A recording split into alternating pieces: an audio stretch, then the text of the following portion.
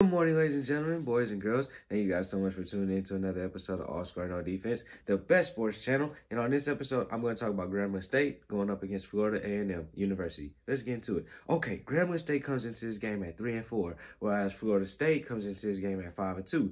But with this Grambling State team, this team has 37 rushing first downs on the season. And also, get this team has 35 passing first downs as well. But with this Florida A&M University team that what I've been saying or what I've been preaching is that this team is a balanced offensive team. What do I mean by this? This team has 55 rushing first downs, and through the ground, they picked up a total of 1,317 yards.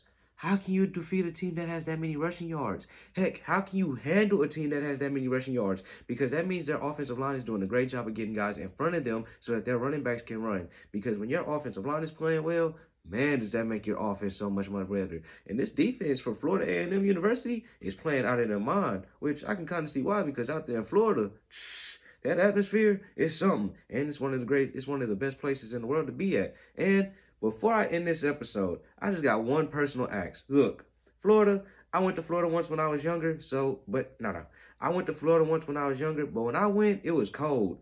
So Florida A&M, if this somehow, some way finds a way to get to you, could you please book your boy just one time just so I can get another experience with Florida? This time when I go, can it be hot? Hey, y'all better give me while I'm cheap, because like Lil Uzi Vert and Beyonce just say, like Beyonce and Lil Uzi Vert be saying, I just went up in my price. But that's all for this episode. Thank you guys so much for watching. If you're new to the channel, be sure to subscribe, follow for me for more. I do new episodes like this Monday through Friday, and I'm out.